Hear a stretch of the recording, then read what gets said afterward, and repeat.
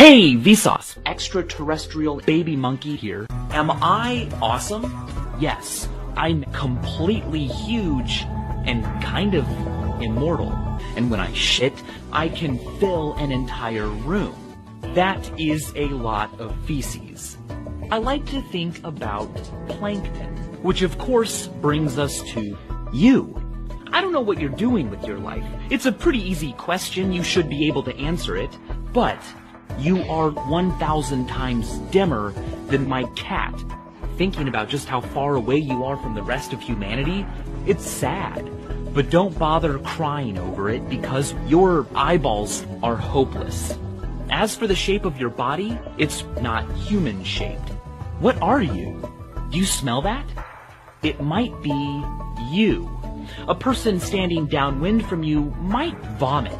We humans are quite sensitive.